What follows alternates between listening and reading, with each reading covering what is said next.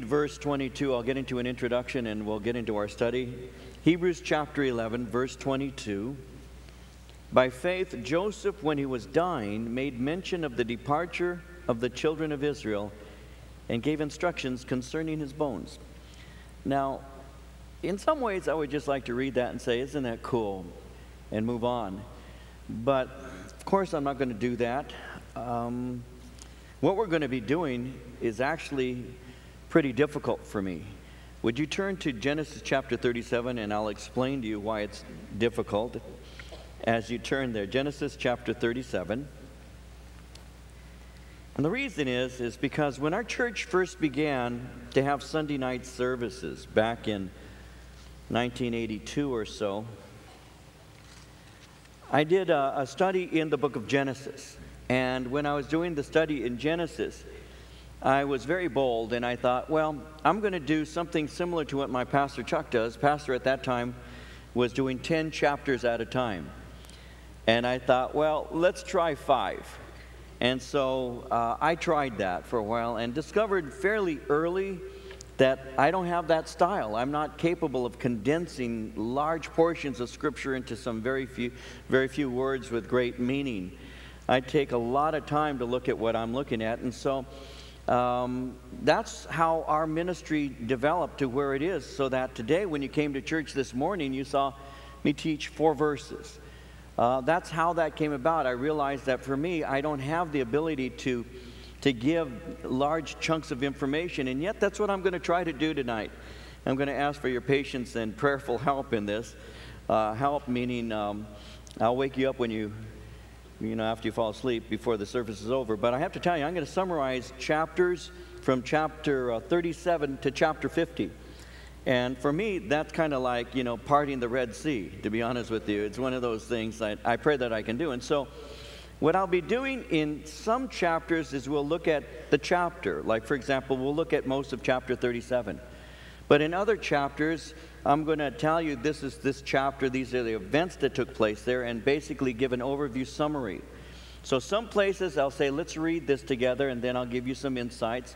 Other places I'll say, well, this is chapter 40, it says this here, and this is basically what you find there.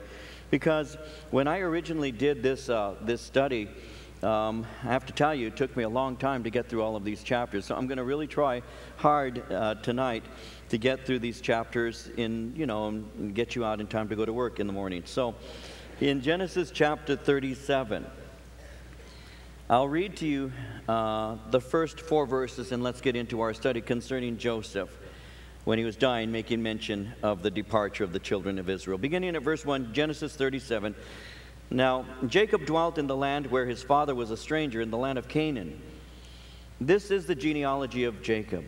Joseph, being 17 years old, was feeding the flock with his brothers. And the lad was with the sons of Bilhah and the sons of Zilpah, his father's wives. And Joseph brought a bad report of them to his father. Now, Israel loved Joseph more than all his children, because he was the son of his old age. Also, he made him a tunic of many colors.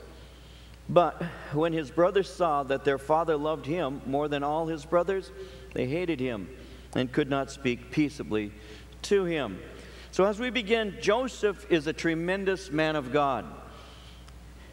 There are those who would say that he is what would be considered a type of the Lord Jesus Christ. You see, when you do an in-depth study of the life of Joseph, you discover several things about him. Let me give you some of those things. 1, Joseph made superior claims.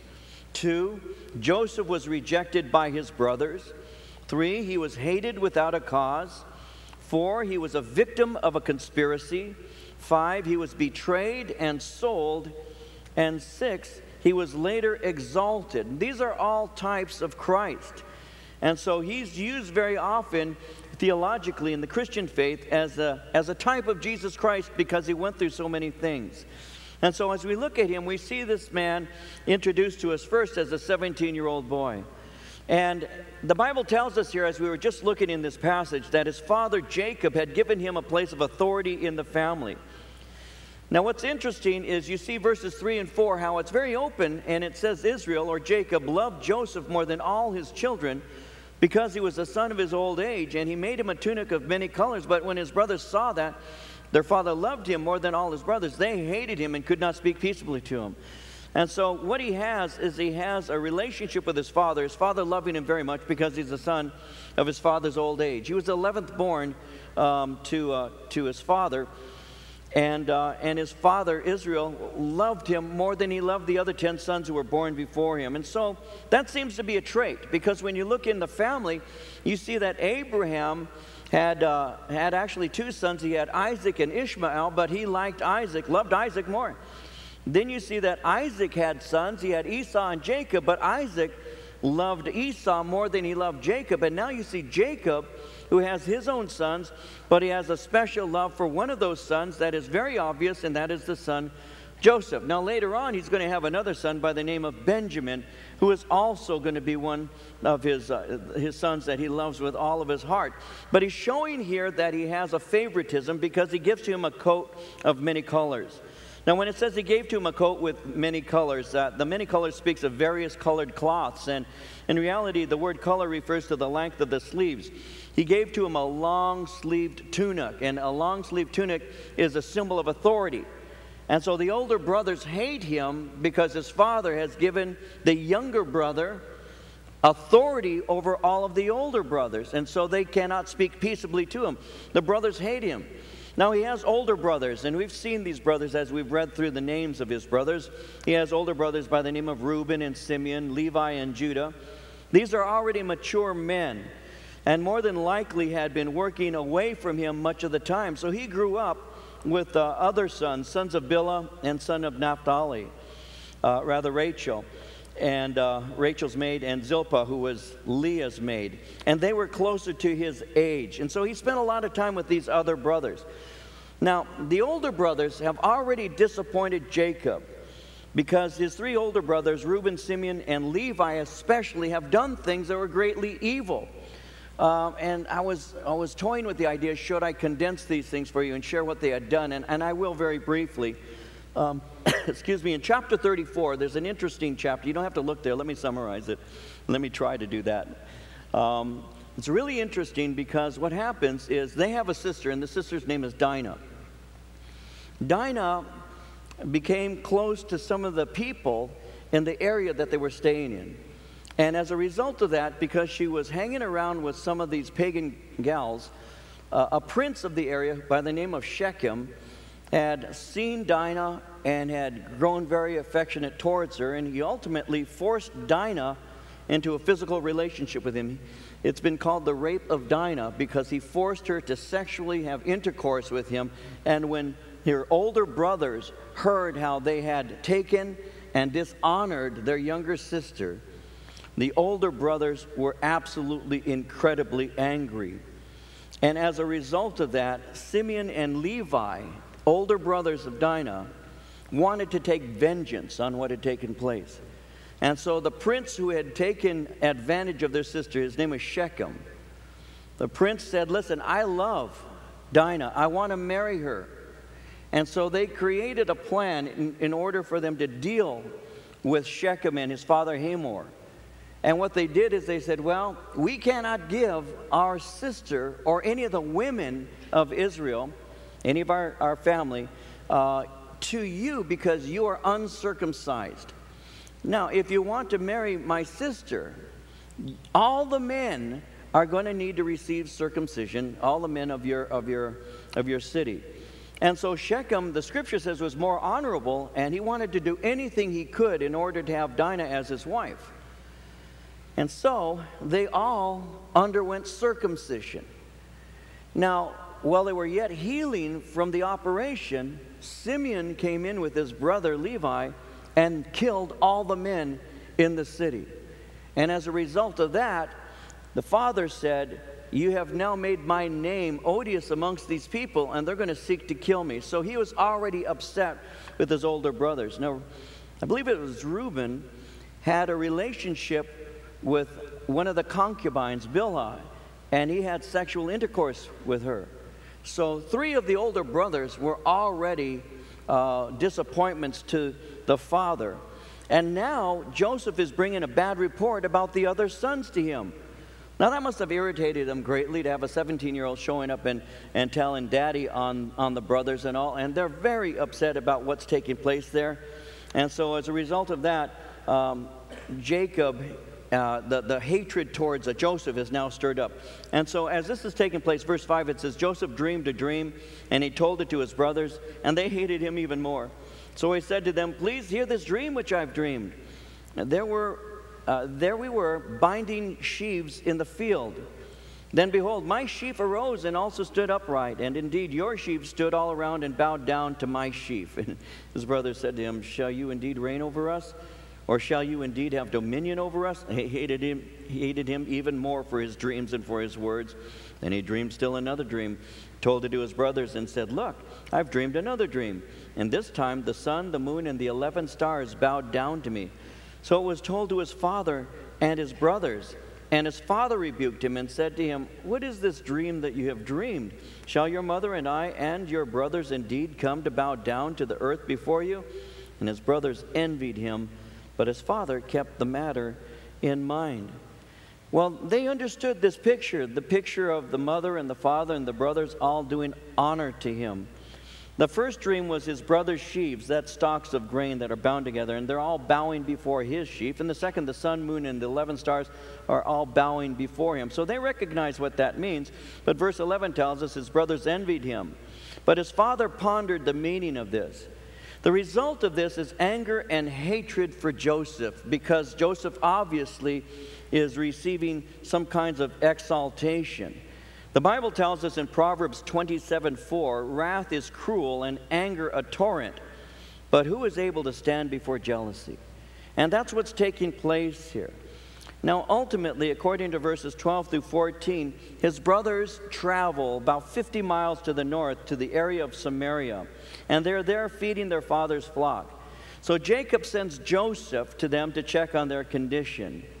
In verse 15, I'll begin reading, it says, now a certain man found him, and there he was wandering in the field. And the man asked him, saying, what are you seeking? He said, I'm seeking my brothers. Please tell me where they are feeding their flocks.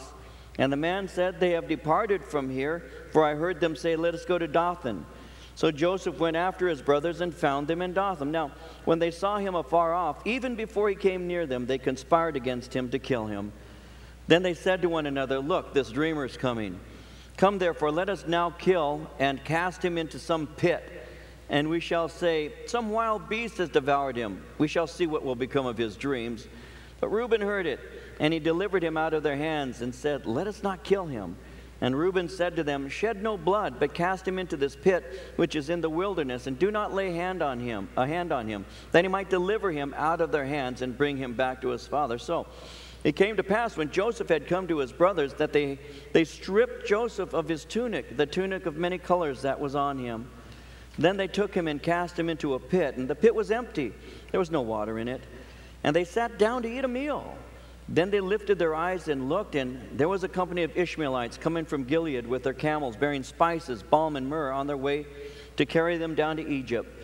So Judah said to his brothers, what profit is there if we kill our brother and conceal his blood? Come, and let us sell him to the Ishmaelites, and let not our hand be upon him, for he is our brother and our flesh. And his brothers listened.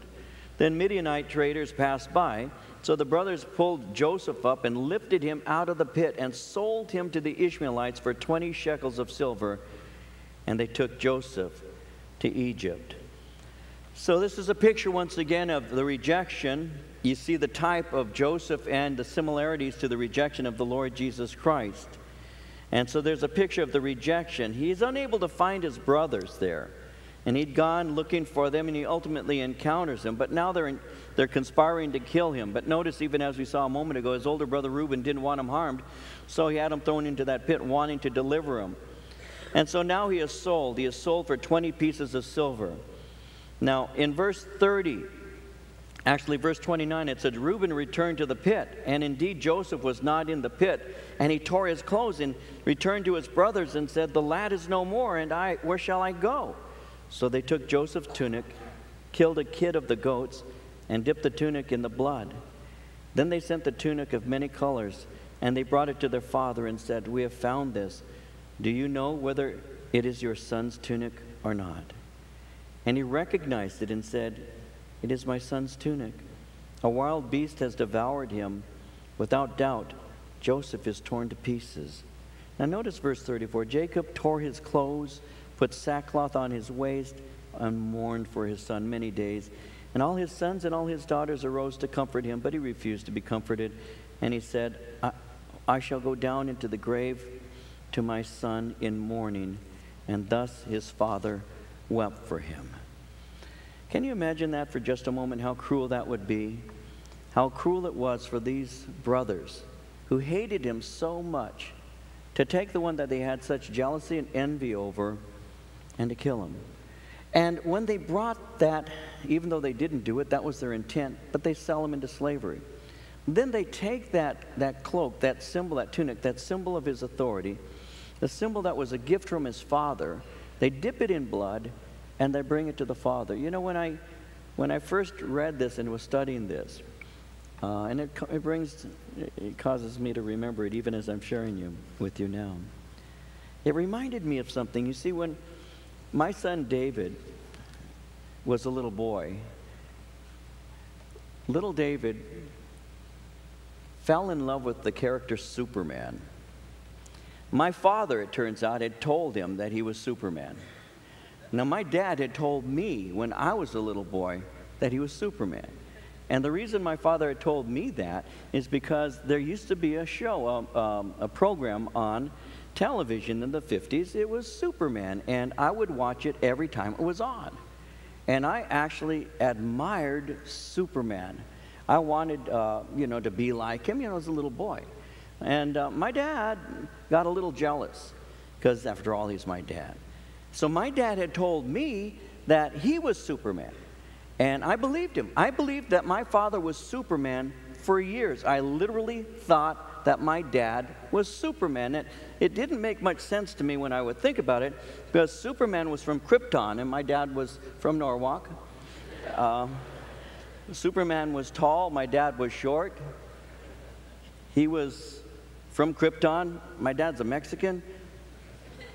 But I thought, well, he must shave his mustache when he goes on his adventures. I really honestly believed for years that my dad was Superman, and my dad would just keep telling me that. And finally, as I grew older, I remember my dad saying that, he had a Superman costume.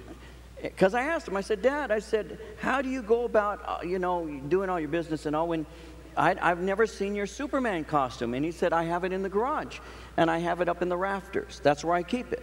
This is the truth. I've told you this before. So my dad went to work, and I went into the garage, and I searched everywhere for the Superman uniform. I even went on top of the garage roof, and I went into the back of it where there was some ivy, and I looked under the ivy. I looked everywhere, and I waited. And when my father came home at 7 o'clock that evening, I was sitting there waiting for him. So when my dad walked in and came into the house, I couldn't wait to tell him, Dad, I know you're not Superman, because I looked for your costume and I couldn't find it. And I remember telling him that, Daddy, I looked for your costume and I couldn't find it. You're not Superman. And my father says to me, son, my costume was in the cleaners. And I said, well, that made sense to me, So I went on believing for years. Well, of course you outgrow that eventually. I was 35 and I realized he wasn't. But I didn't know that my dad had told little David, my son, that he's Superman. And so little David grew up believing the same lie that I did. But he was in love with Superman. Now, his Aunt Patty was at, the Chino flea market, or whatever it's called, and she found a Superman cape. It had a little cape, and it had a little yellow belt on it, and a little S on his chest, and he had the cape on his back. You see, he used to get a dishcloth, and we would tie it around him, and he would run around the house when he was 2 years old with his arms out, having adventures constantly. Patty had seen that. We told him, well, this is our super baby. We used to call him super baby. This is our super baby. And so Patty saw that and went and bought him a little cape. So little David would wear that cape everywhere. And he would go to sleep with his cape on. We had to bathe him with his cape on. He wore it to church. He wore it everywhere. That little cape, we still have it. That little cape, he wears it to this day. He doesn't appreciate me telling you, but it's true. No, he had this. He's actually kept it for his own little guy. But this cape was a real important thing for my son. And when I read this, the first time I was teaching, my son was at the age where he was using that little cape all the time. And I still remember sharing with the church and saying to the church, it would be as if my son had been killed and someone brings to me his little cape with blood all over it, and they say, do you recognize this? That's what the Father is feeling when they bring this long-sleeved coat of many colors, this coat of authority, this cloak of authority. They're bringing it to him and they're saying, do you recognize this? Can you imagine the cruelty that is involved in doing something like that? Because Daddy loved Joseph. And these brothers bring this and say, do you recognize this? Even though they know that they sold him into slavery. And this has to show you something about the heart of these men and the cruelty of his brothers. And it shows you the evil of envy, the evil of jealousy, so that you would be willing to harm your own father simply because you hated him. Well, his heart is broken. And he says, I'm going to go down to my grave mourning my son. What happens is Joseph is sold. He is sold according to verse 36, chapter 37. The Midianites sold him in Egypt to Potiphar, an officer of Pharaoh and captain of the guard. And so he is sold into the hand of a man by the name of Potiphar. He's an officer. That word officer can also speak of one who is a eunuch. When it says he's the captain of the guard, that word guard is he's the captain of the executioners. Literally, he is the captain of the slaughterers. And so he is sold into the hands of the executioner.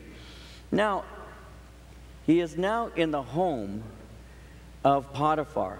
And while in the home of Potiphar, he is now being blessed tremendously. In chapter 39, verse 1, Joseph had been taken down to Egypt, and Potiphar, an officer of Pharaoh, captain of the guard, an Egyptian, bought him from the Ishmaelites who had taken him down there.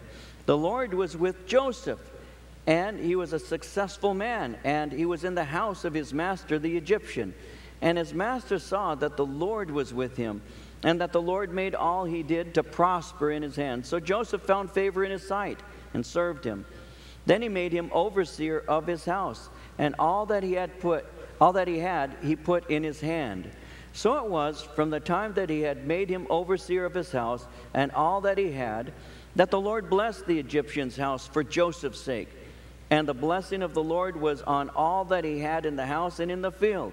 So he left all that he had in Joseph's hand, and he did not know what he had except for the bread which he ate. And Joseph was handsome in form and appearance. So he's growing up, and he's a very, very handsome man. Now, Potiphar has an absolute trust in Joseph. Joseph has full run of his home. He doesn't know anything other than, he knows he's eating a meal today. But he trusts him so much that he trusts him with everything, except for one thing. Joseph was trustworthy, but he had a wife. Potiphar had a wife who could not be trusted. Verse 7, it came to pass after these things that his master's wife cast longing eyes on Joseph, and she said, lie with me, big boy. But he refused. That's in the original. But he refused and said, I shouldn't have said that, forgive me. And said to his master's wife, look, my master does not know what is with me in the house, and he has committed all that he has to my hand. There is no one greater in this house than I, nor has he kept back anything from me but you, because you are his wife.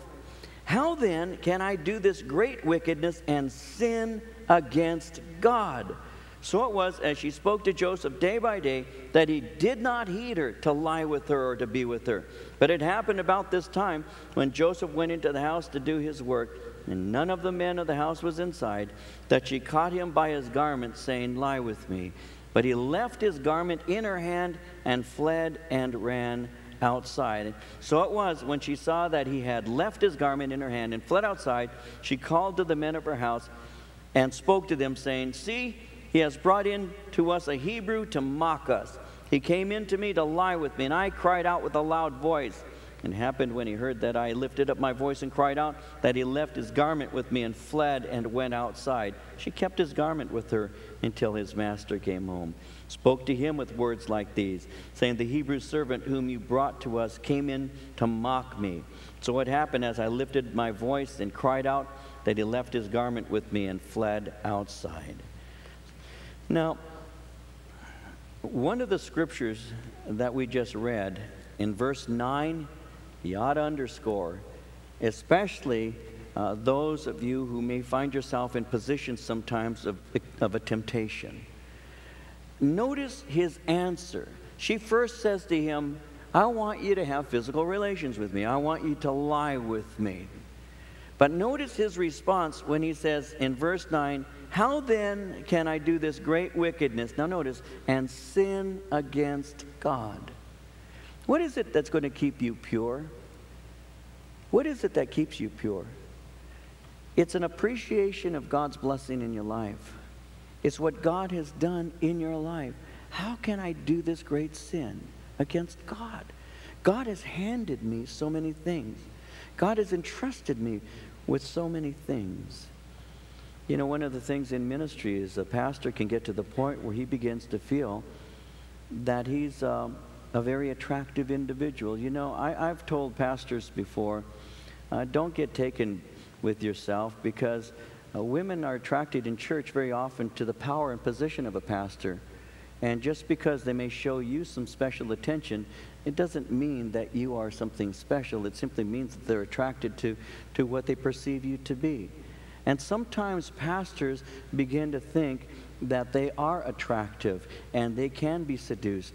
But if the pastor were to have a heart to say, how can I do this evil? How can I sin against God in this way? It could keep them safe. Well, the same is true for all of us. In 1 Corinthians, in chapter 6, in the New Testament, 1 Corinthians chapter 6, verse 18, the Apostle Paul says this. He says, flee from sexual immorality. All other sins a man commits are outside his body. But he who sins sexually sins against his own body.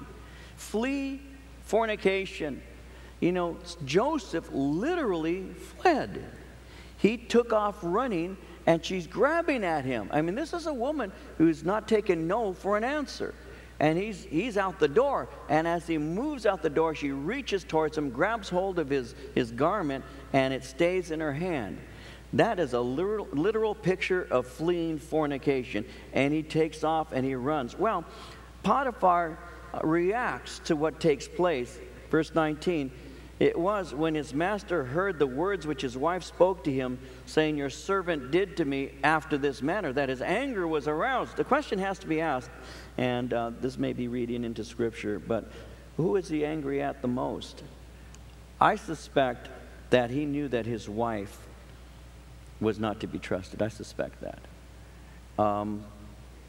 I would suspect that he knew the kind of man that Joseph was, and so his anger is aroused. And I wonder if part of his anger may be towards his wife.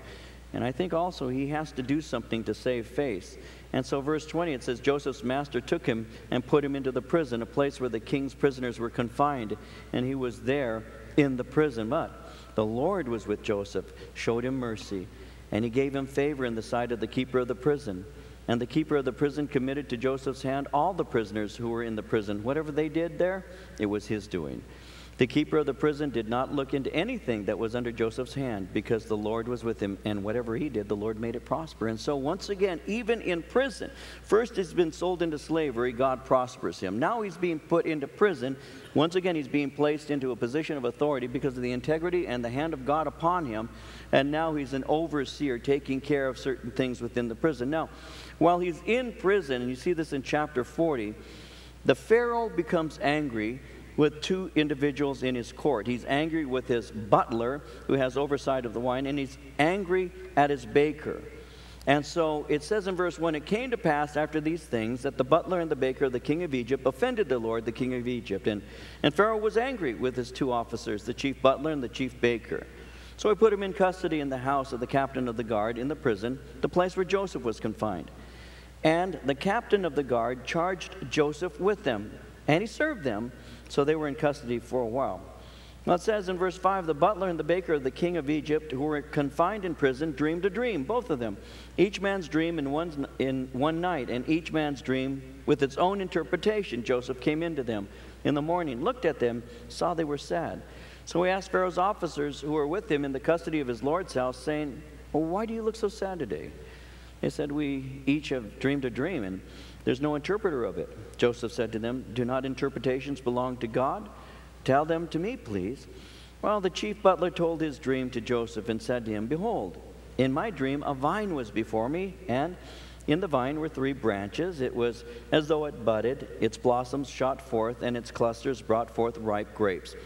Then Pharaoh's cup was in my hand, and I took the grapes and pressed them into Pharaoh's cup and placed the cup in Pharaoh's hand. Joseph said to him, this is the interpretation of it. The 3 branches are 3 days.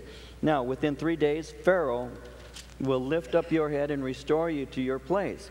And you will put Pharaoh's cup in his hand according to the former manner when you were his butler. But, notice verse 14, but remember me when it is well with you. Please show kindness to me. Make mention of me to Pharaoh and get me out of this house. For indeed I was stolen away from the land of the Hebrews. And also I have done nothing here that should put me into prison, into dungeon. Well, when the chief baker saw that the interpretation was good, he said to Joseph, I also was in my dream, and there I had 3 white baskets on my head. In the uppermost basket there were all kind of baked goods for Pharaoh, and the birds ate them out of the basket on my head. Joseph answered and said, this is the interpretation of it. The 3 baskets are 3 days. Within 3 days Pharaoh will lift off your head from you and hang you on a tree, and the birds will eat your flesh from you. Isn't that a nice dream? Well, it came to pass on the 3rd day, which was Pharaoh's birthday, that he made a feast for all his servants. And he lifted up the head of the chief butler and of the chief baker among his servants. He restored the chief butler to his butlership again, and he placed the cup in Pharaoh's hand. But he hanged the chief baker, as Joseph had interpreted to them. Yet the chief butler did not remember Joseph, but forgot him. And so all he had asked was, remember me when it is well with you. But obviously, when things go well with us, we forget how those things went so well, and he forgot about them. And so, according to chapter 41, 2 years later, Pharaoh has 2 dreams. Now, Pharaoh has dreams of 7 starving cows. And these 7 starving cows eat 7 healthy cows. And then he has a dream where 7 healthy heads of grain are eaten by 7 thin heads. When he's so disturbed about this dream, he mentions it in front of the butler. And at that point, the butler now remembers Joseph. And Joseph is brought in to Pharaoh so that he might interpret the dreams. So Joseph begins to interpret, and he says, well, those cows and the heads of grain simply represent 7 years of plenty and 7 years of famine. And so he gives to him counsel, and he says to him, collect 1/5 of the harvest for 7 years and appoint an overseer to distribute, because at the end of 7 years of plenty, you'll have an overseer who can distribute the grain to your people who are going to be entering into a famine condition that is going to last for 7 years. And so you can sell grain back to your people, and in doing so, you can become enriched. The result of that is that Pharaoh places him second in command in the nation of Egypt. Now, Joseph, remember with me, was taken and sold at the age of 17. He is now 30 years of age. 13 years have transpired in his life as he's been mistreated from one place after another. While he is there, according to verse 50, Joseph gets married. He gets married to a woman named Asenath, who's the daughter of Potiphera, who is the priest of On, and she bore to him 2 sons. One's name, according to verse 51, is Manasseh. Verse 52, the second son is Ephraim. And so he now is married, and he now begins to have his children. Now, according to chapter 42, the famine is now spreading. And it spreads all the way to where Joseph's family lived. And so Jacob, his father, needs grain. And he tells his sons, his 10 sons, to purchase grain in Egypt. Now, he has a son that was born to his beloved wife, who was born as she was dying, and his name is Benjamin. He keeps Benjamin with him because he's afraid that calamity may befall him. And so Joseph's brothers come and they stand before him. In chapter 42, it says, beginning at verse 6, Joseph was governor over the land, and it was he who sold to all the people of the land. And Joseph's brothers came and bowed down before him with their faces to the earth. Joseph saw his brothers and recognized them, but he acted as a stranger to them and spoke roughly to them. Then he said to them, "Where do you come from?" And they said, "From the land of Canaan, to buy food." So Joseph recognized his brothers, but they didn't recognize him. Then Joseph remembered the dreams which he had dreamed about them, and said to them, "You are spies. You have come to see the nakedness of the land." And they said to him, "No, my lord, but your servants have come to buy food. We are all one man's sons. We are honest men. Your servants are not spies." But he said, "No, you have come to see the nakedness of the land." They said, "Your servants are 12 brothers, the sons of one man in the land of Canaan. And in fact, the youngest is with our father today, and one is no more." But Joseph said to them, "It is as I spoke to you, saying, you are spies. In this manner you shall be tested. By the life of Pharaoh, you shall not leave this place unless your youngest brother comes here. Send one of you and let him bring your brother, and you shall be kept in prison, that your words may be tested to see whether there is any truth in you, or else by the life of Pharaoh, surely you are spies." So he put them all together in prison for 3 days. Joseph said to them the 3rd day, "Do this and live, for I fear God. If you are honest men, let one of your brothers be confined to your prison house. But you, go and carry grain for the famine of your houses, and bring your youngest brother to me, so your words will be verified, and you shall not die." And they did so. Then they said to one another, "We are truly guilty concerning our brother, for we saw the anguish of his soul when he pleaded with us, and we would not hear. Therefore this distress has come upon us." And Reuben answered them, saying, "Did I not speak to you, saying, do not sin against the boy? And you would not listen. Therefore, behold, his blood is now required of us."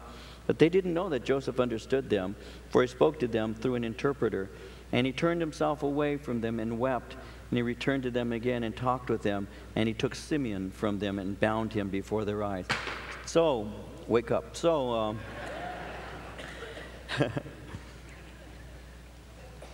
he looks like an Egyptian. He's dressed like one, made up like one. These Jewish shepherds show up. This is a man of high responsibility in the Egyptian court. They have no clue who he is. They haven't seen him since he's 17. 13 years have passed. He's a father. He's married. That'll do something to your looks. And that's what has happened. So they're speaking amongst themselves, as we just read. They're speaking in Hebrew, not aware that he's listening to everything they say. Now, I used to play a lot of softball, and sometimes we would play teams where they had guys who spoke Spanish, and I would be on base, and the coach, the third base coach, would be I'd be playing third, and the coach and third, I remember this taking place. The coach for the other team was speaking in Spanish to one of the players there. And I don't speak fluent Spanish, but I understand enough of it. And so, you know, because I don't appear like I would, they were speaking Spanish around me, and I could listen to what they were saying. I could figure out what they're going to do. They're telling the guy to steal, or they're telling, you know, and I'm just kind of smiling there, you know. Anyway, that's what Joseph was doing. Joseph is there quietly, and they don't know that he can understand the language that is being spoken. And so they begin to speak amongst themselves. But it is so, can you imagine? It is so emotionally tearing to his heart that eventually what he has to do, notice verse 24, he turns away from them and he weeps. And he returns to them again and talks with them. It is so emotional as he is there watching all of this take place. Now, why did he ask for Simeon to remain? Notice verse 24. He took Simeon from them and bound him before their eyes. The reason that he asks for Simeon is because the rabbis taught that Simeon was the one responsible for Joseph's slavery. And so he took the one that was responsible and he puts him in jail. Well, in verse 25, before they left, Joseph had their money restored to them, and they placed it in their sack. On their journey home, they find it, and now they're afraid. They return to their father Jacob, but he would not hear of letting Benjamin return. And they're telling him, listen, he says, if we come back again, we've got to bring Benjamin. He says, absolutely not. That's not going to take place. To summarize chapter 43, the famine is severe, and now they have to return to Egypt to get grain. This time they have to bring Benjamin with them, and they return. Now Joseph had them come into his house, and he gives them a supper, and he returns Simeon to them. Now upon seeing his brother Benjamin, once again his emotion is too great, and he goes and he weeps alone. But now in chapter 44, he sets a trap. In chapter 44, he hid a cup in the luggage of Benjamin when they left with the grain. And then he sends his men to pursue them, and they find this cup that he had hidden in their luggage. And they return the brothers to Joseph. This time, Joseph insists that his little brother remain there with him. Now notice what takes place in verse 30 to 34. It says, when I come to your servant my father, and the lad is not with us, since his life is bound up in the lad's life, it will happen when he sees that the lad is not with us, that he'll die. So your servants will bring down the gray hair of your servant our father with sorrow to the grave. For your servant became surety for the lad to my father, saying, if I do not bring him back to you, then I shall bear the blame before my father forever. Now therefore, please, let your servant remain instead of the lad as a slave to my lord, and let the lad go up with his brothers. For how shall I go up to my father if the lad is not with me, lest perhaps I see the evil that would come upon my father? So Judah begins to beg for mercy. He's saying, Benjamin is the youngest. He's dear to my father. Please let me be the one who's exchanged for him. Well, in chapter 45, Joseph could not restrain himself before all those who stood by him. And he cried out, make everyone go out from me. So no one stood with him while Joseph made himself known to his brothers. And he wept aloud, and the Egyptians and the house of Pharaoh heard it. And Joseph said to his brothers, I am Joseph. Does my father still live? But his brothers couldn't answer him. They were dismayed in his presence. Joseph said to his brothers, please come near to me. And they came near, and he said, I am Joseph your brother, whom you sold into Egypt. But now do not therefore be grieved or angry with yourselves because you sold me here. In verse 5, powerful, for God sent me before you to preserve life.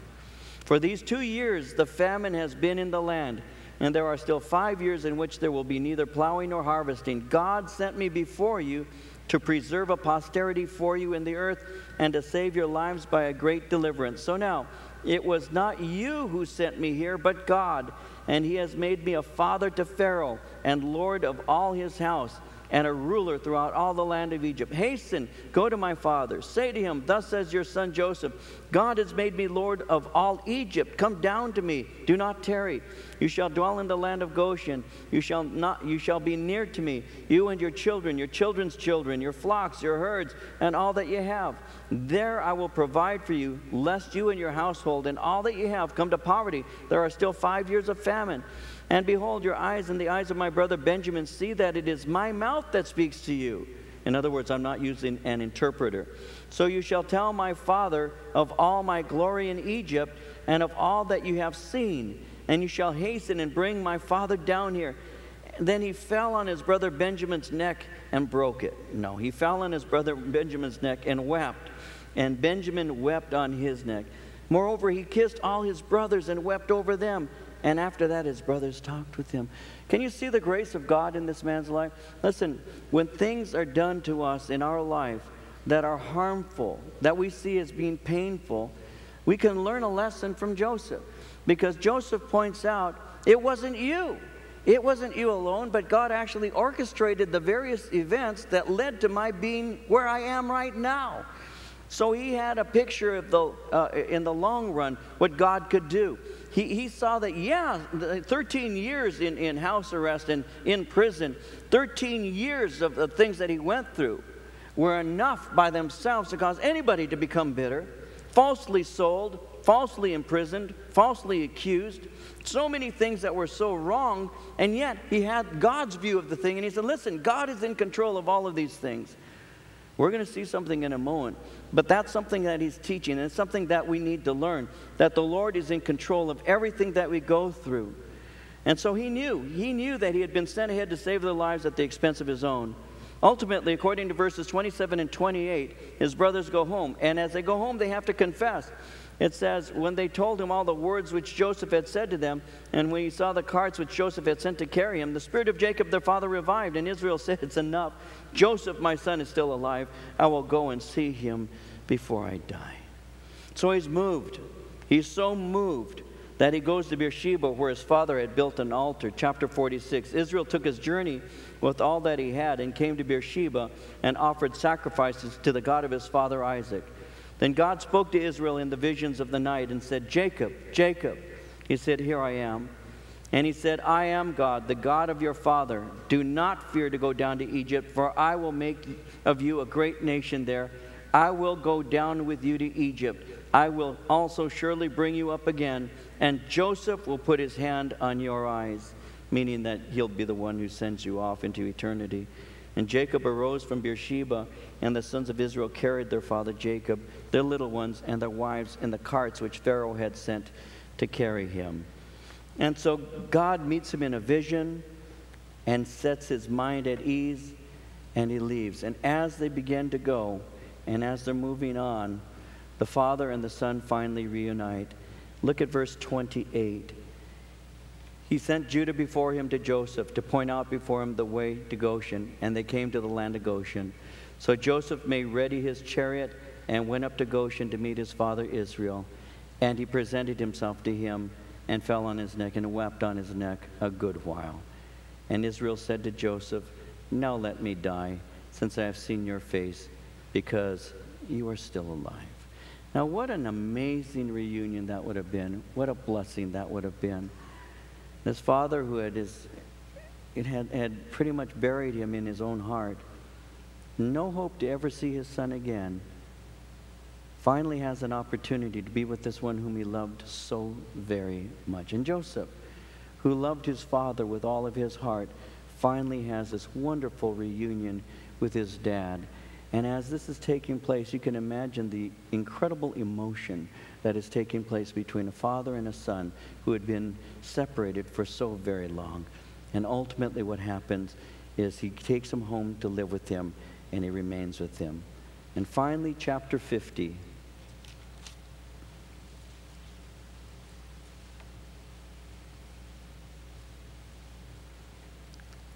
Verse 1, Joseph fell on his father's face and wept over him and kissed him. This is when he died. And Joseph commanded his servants, the physicians, to embalm his father. So the physicians embalmed Israel. 40 days were required for him, for such are the days required for those who are embalmed. And the Egyptians mourned for him 70 days. And when the days of his mourning were past, Joseph spoke to the household of Pharaoh, saying, if now I have found favor in your eyes, please speak in the hearing of Pharaoh, saying, my father made me swear, saying, behold, I'm dying.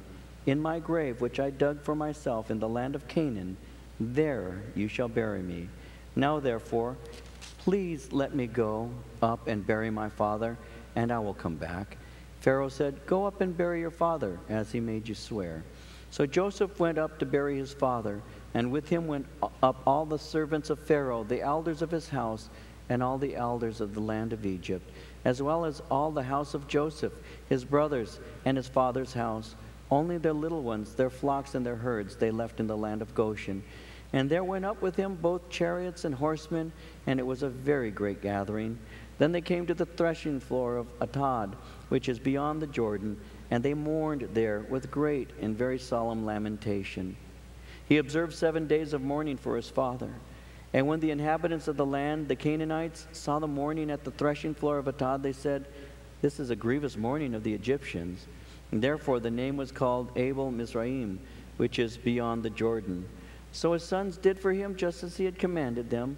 His sons carried him to the land of Canaan and buried him in the cave of the field of Machpelah before Mamre, which Abraham bought with the field from Ephron the Hittite as property for a burial place. And after he had buried his father, Joseph returned to Egypt, he and his brothers, and all who went with him to bury his father. When Joseph's brothers saw that their father was dead, they said, "Perhaps Joseph will hate us and may actually repay us for all the evil which we did to him." So they sent messengers to Joseph, saying, "Before your father died, he commanded, saying, 'Thus you shall say to Joseph, I beg you, please forgive the trespass of your brothers and their sin, for they did evil to you. Now please forgive the trespass of the servants of the God of your father.' And Joseph wept when they spoke to him. His brothers also went and fell down before his face, and they said, 'Behold, we are your servants.' Joseph said to them, 'Do not be afraid, for am I in the place of God?' Verse 20, 'But as for you, you meant evil against me, but God meant it for good, in order to bring it about as it is this day, to save many people alive. Now, therefore, do not be afraid. I will provide for you and your little ones.' And he comforted them and spoke kindly to them. Joseph dwelt in Egypt, he and his father's household, and Joseph lived 110 years. Joseph saw Ephraim's children to the third generation. The children of Machir, the son of Manasseh, were also brought up on Joseph's knees. And Joseph said to his brethren, 'I am dying, but God will surely visit you and bring you out of this land to the land of which he swore to Abraham, Isaac, and to Jacob.' And Joseph took an oath from the children of Israel, saying, 'God will surely visit you, and you shall carry up my bones from here.' And Joseph died, being 110 years old. They embalmed him, and he was put in a coffin in Egypt." If you underscore Scripture, verse 20, it's powerful Scripture. "As for you, you meant evil against me, but God meant it for good, in order to bring it about as it is this day, to save many people alive."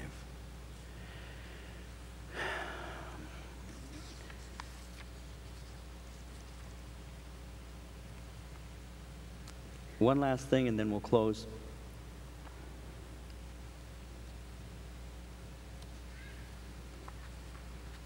There are times that things may occur that, as they happen, you may think, what could be worse than this? This obviously is from the enemy, and it's destroying me. But even when that thing occurs that is so painful and hurtful, God can use those things to build in you a sense of his presence and to awaken in you something that he intends for your life that is actually going to be good. When I was 4 years old, my brother and I were playing in my parents' home in the front room. My mom was in the kitchen with my sister Madeline. This was a day when we had a pocket door. This was a day when a lot of mamas would actually bathe their children in the sink instead of a bathtub. My sister Madeline at that time was around a year, a little bit less than a year old, as I recall. And what Mom would do is, to save the price or the cost of heating a whole house with the heater, is she would just close the doors in the kitchen and turn on the oven and let the oven warm up that area. Some of you know exactly what I'm talking about. Some still do that to this day. You can warm up the house with an oven. And my mom used to do that. It saved heating costs and all. And so she did that as a regular practice, and she would bathe my sister in the kitchen. Well, my brother and I were playing in the front room, and the pocket door was slid closed when we heard a sound of heavy falling, and the pocket door begins to vibrate. And so when we heard the sound of someone falling, naturally we're afraid that perhaps my mom has hurt herself. And Frankie's 6 and I'm 4. And so I remember going up to the pocket door and sticking my fingers in it and sliding it open, and my mother's body falling into the area that I was in. Her body fell right at my feet. And as she fell there, she was between me and my sister. I couldn't get to my sister, who was sitting there on the sink, wet from being bathed. And I couldn't get past my mom because I was afraid. You see, my mom was having an epileptic seizure. And for a 4-year-old who's never seen anything like that, it's a terrifying experience. It's a very frightening experience. And so I remember pressing my back against the wall like this at my mom's head's at my feet. Her head is at my feet, and she's having a seizure, and I am petrified. Now, my brother's only 6 years old, and he runs out of the house, and he says, you watch Madeline. And I remembered leaning against the wall, and I remember my first prayer that I can remember praying. It was a simple one: God, don't let my mother die. I remember that prayer: God, don't let my mother die. My brother ran across the street and got a neighbor who came and found my mom on the floor at my feet and began to minister to her, took the baby. All of this felt like it took forever, but probably was less than 5 minutes. And from that day, at the age of 4, I began to be afraid that my mother was going to die. I would go to school and occasionally get a phone call: your mother's been taken to the doctor, your mother's is in the hospital. And for a series of all of my life up to 15, I can remember having a constant fear that one day I'll get a call and my mother's dead. I had a fear as a child. See, you hear my testimony of when I was 15, I started doing the drugs and the alcohol, but you don't know why. I tried to be good because I had this belief that if I was good, my mother would get well. And so I made a bargain with God that I would be good. And I tried hard until I was 15. I really did. I tried so hard to be the perfect son so that my mom would not grow ill. At the age of 15, I came to realize no matter what I'm doing, my mom's ill. And that's when I started drinking, and that's when I started partying, because I had convinced myself, you have given up all of these years, 11 years out of 15, to trying to be good, and look at all that you've missed. And I still remember making decisions, and that's when I started drinking, that's when I started doing the drugs, and that's when I went in that direction. God saved me at the age of 20. But you know what happened? In all of that rebellion and all of that I went through, I came to understand something about verse 20, and that's why I'm illustrating it this way. You meant evil against me, but God meant it for good. One of the things that the Lord has brought into my heart that is real, is I have a very tender heart towards people who are ill. Very tender. Excuse me. When I minister to people who are hurting, I understand that. I understand that because I've been there and I know the feeling. And that's why when somebody is hurting, that's why I sincerely care, because I've been in that situation. And I believe that the Lord took what the enemy would have used for evil, because I had made the rebellious choice. You know, who cares? Who wants to care? Who cares about these hurting people? But you know what the Lord did? The Lord said, no, I'm going to take what could have been used as evil, and I'm going to put something that's very deep in your heart, and that's to care for people. You guys don't know that. Doesn't really matter in some ways, but I'm one of those guys who cannot watch these shows with children who are hurting. I can't watch them. I will not watch them. Marie knows this about me. The minute you see a little African child starving, I change the channel. I can't handle that because it hits me that deeply. And I'll turn to her and I'll say, we got to do something. We got to help somebody. There's got to be something we can do to help these kids. There's got to be something we can do to help that person. What the enemy intended for evil, God in my life has used it for good, because it broke me and it made me tender. Now look at some of the things in your life that have happened that you might feel how could anything like this turn out for good? There are things that have happened that the Lord can use to develop a sense that other people just don't have. You may be like me. Sometimes people will tell me, man, I was so loaded and I was so drunk, I don't even know how I showed up where I'm at. And I don't judge them. I don't sit there saying, how can you do that? Because I've been there. Because I know what it's like to wake up in a backyard and not know how you got there. How did I get here? I know what it's like to wake up in the backseat of a car filled with vomit that you've vomited all over yourself all night long because you were so drunk and so sick. I know what that's like. I know those feelings. And those things that the enemy wants to use for evil are the things that God uses in your life to develop compassion and understanding and forgiveness and love and appreciation and joy, because God broke you. See, Joseph said, listen, I was sold into slavery, this is true, but I'm not blaming you for it, because God used that. And though you intended it for evil, indeed you did, God used it for good. And that is how character sometimes is developed in our lives. So rather than hating the experiences we went through, we learn from those experiences and we look for God in those experiences. Perhaps the Lord is training me up in something here. Now, I do remember speaking to my own pastor, Chuck Smith, on one occasion saying, look, at some of these lessons, can't I just learn them from reading a book? And he said, well, no. These lessons you learn so that you can have compassion on other people, because God is the God of consolation who gives to you consolation, and so the consolation you have received, you give to somebody else. And that's how it works, guys.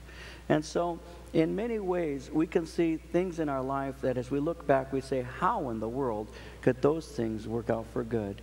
And then God puts you in a position where you're ministering to somebody, talking to somebody on the job site, at school, wherever, and they're saying, and I've never told anybody anything like this, but this is what went on in my life. And you're looking at them, and you don't have to tell them, I know exactly what you're talking about. You don't have to do that, but you do understand. Just today, I was talking to somebody after one of the services, and they were sharing their heart with me, and I just looking at them in the eye, and I smiled at them, and I said, I know exactly what you're talking about. I know exactly what you're talking about. Been there, experienced that, and I can tell you that God will bring you through. I can tell you, God will bring you through, because the Lord is able to do that. All of this in the life of Joseph, so that he can ultimately make mention of the departure of the children of Israel and say, this is where I want my bones to be placed, because he knew that God wasn't through with his life, and God was going to do a work in that land, even though he didn't die in the promised land, but he made sure that he arrived there physically, because God's promises are true. And so Joseph learned. And so may I encourage you today, may I encourage you that even though you may go through some things that are unfair and painful, to look for what God can do in them, and you will be amazed at what the Lord will use, even when the enemy meant it for evil.